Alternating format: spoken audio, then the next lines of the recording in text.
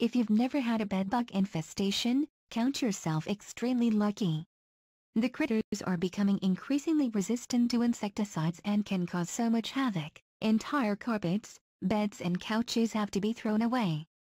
Now, researchers may have stumbled on a potential way to prevent infestations occurring in the first place by studying the bug's preferences for different colors. This study was carried out by researchers from the University of Florida and Union College in Lincoln. They created small tent-like shelters, or harborages, made from colored card and placed them in petri dishes.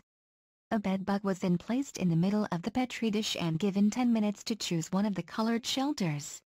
A few variations of the test were also conducted, such as testing bedbugs in different life stages, of different sexes, individual bugs versus groups of bugs, and fed bugs versus hungry bugs.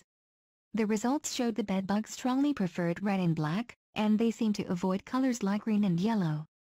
It was speculated that a bedbug would go to any harborage in an attempt to hide, wrote the authors.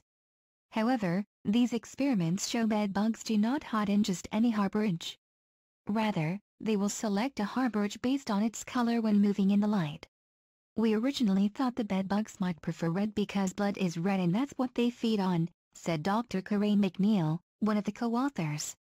However, after doing this study, the main reason we think they preferred red colors is because bedbugs themselves appear red, so they go to these harborages because they want to be with other bedbugs, as they are known to exist in aggregations.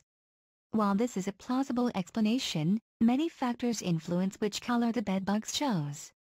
For example, the bugs' color preferences changed as they grew older, and they chose different colors when they were in groups than when they were alone.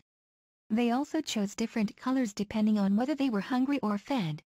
Furthermore, males and females seem to prefer different colors. The authors suggest a possible explanation for why bedbugs avoided yellow and green colors is because those colors resemble brightly lit areas. These findings are important because they may have implications for controlling the pests. We are thinking about how you can enhance bedbug traps by using monitoring tools that act as a harborage and are a specific color that is attractive to the bug, said Dr. McNeil. However, the point isn't to use the color traps in isolation, but to use color preference as something in your toolkit to be paired with other things such as pheromones or carbon dioxide to potentially increase the number of bedbugs in a trap. In light of these results, people might be tempted to throw out the red and black sheets in place of yellow and green ones. However, Dr. McNeil warns that they might not want to replace the contents of their linen closets just yet. I always joke with people, make sure you get yellow sheets, said Dr. McNeil. But to be very honest, I think that would be stretching the results a little too much. I think using colors to monitor and prevent bedbugs would have to be specifically applied to some sort of trap, and it would have to be used along with another strategy for control. I don't know how far I would go to say don't get a red suitcase or red sheets, but the research hasn't been done yet, so we can't really rule that out completely.